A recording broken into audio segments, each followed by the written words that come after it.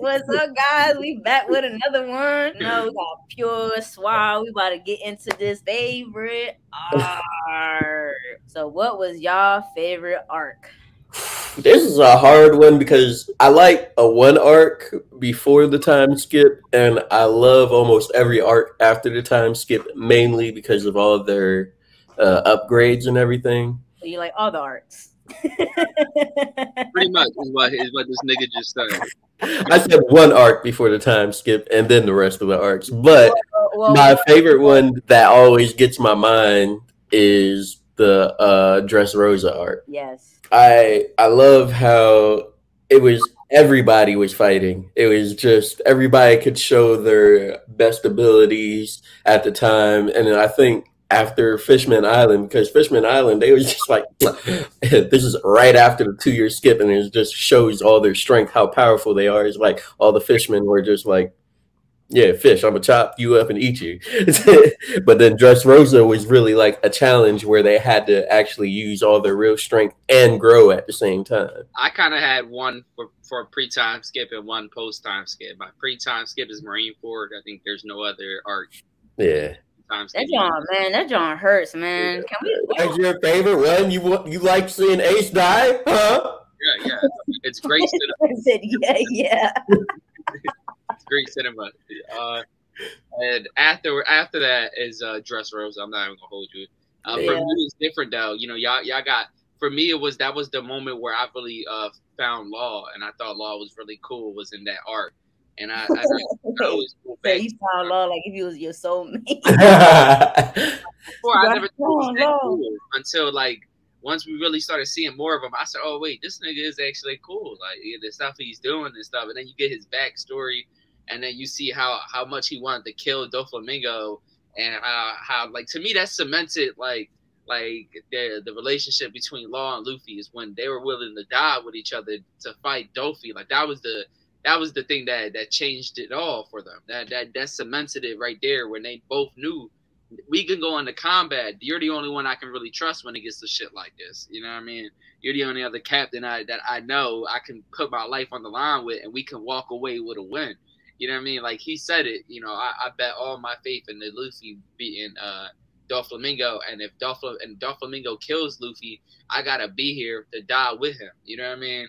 And Cavendish was like, well, if that happens, he'll have to get through me. Like, if he can actually stop Doflamingo, you know what I mean? Yeah. So, just to me, it was like that arc had it all. The Grand Fleet was just like at the end. Like, you know what I mean? Mm-hmm. Oh, you love the damn Grand Fleet. I do. I think that's tough. I think that's tough that you got a whole army of people.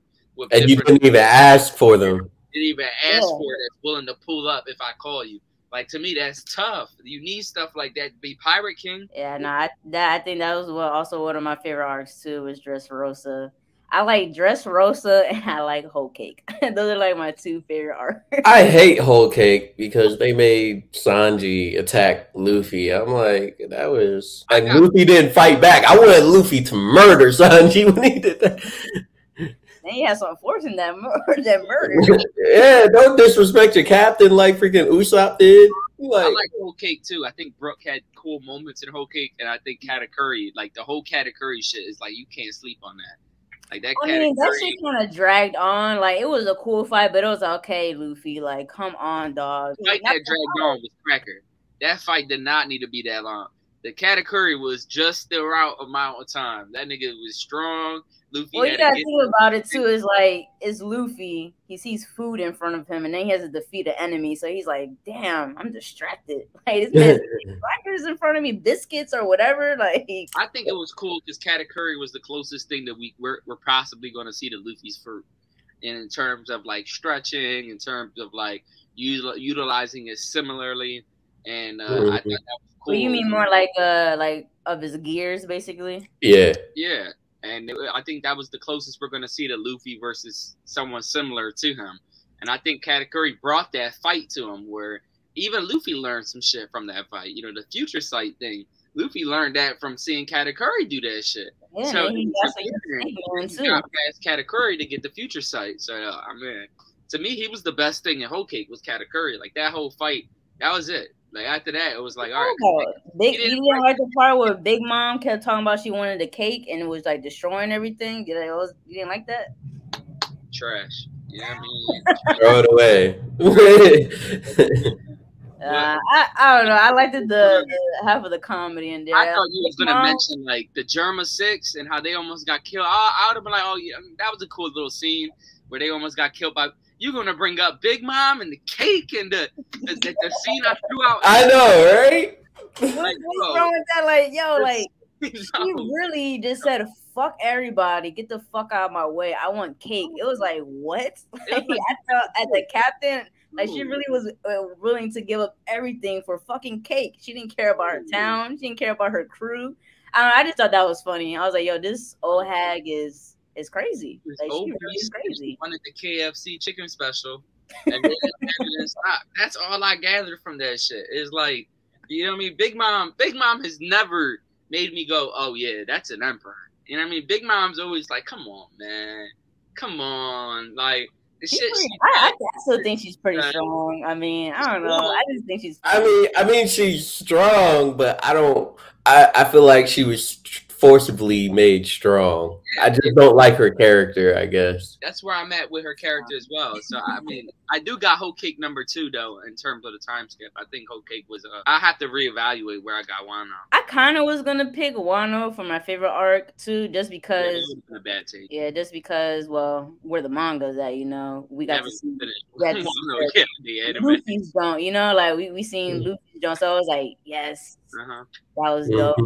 10 times better than Snake Man. That was like the last. I think that was like the last form we actually seen him like change into, you know, which was in Whole Cake. But Dressrosa, I think, with the toys and like the little people, and then you got Leo. Like there was so much different things going on. You had the Coliseum fight. There was a lot of going on. And I actually had respect for Usopp in Dressrosa, not in Wano. I'm just like, in Wano, fuck, what did Usopp do? No. He tried to be Nami, hide behind her, and started talking some stuff. That's like he barely did anything in Wano, and that's why I was just like, yeah, Dressrosa. Everybody had to show their power. Everybody had to show why they're allowed to be a part of the true Pirate King's crew. Even the Sabo reveal in Dressrosa was. I mean, we still could have done without that. But, I mean, that was kind of cool, I guess. Yeah, we could have done without Sabo, period. But yeah, that was dope. They should have just left them dead. Are you kidding me? He forgot it. Sabo scene is when he gets the newspapers and then like it falls to the ground like,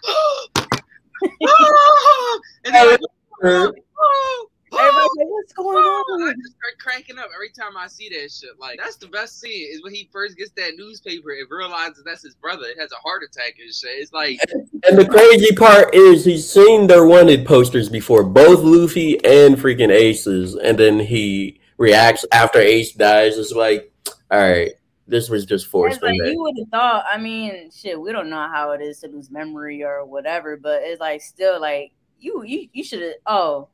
So he just thought these were regular people, you know. It's like, no, those are your brothers. But now that he's dead, like Tony did, it's like, ooh. It's like, oh, so now you remember him. Now that he's dead. And I thought the scene with Luffy crying on him, that shit was funny as shit too. Oh yeah. But yeah, that whole Dressrosa arc, it was, you know, it was pretty cool. Yeah. All right. So Dressrosa is everybody's favorite, apparently.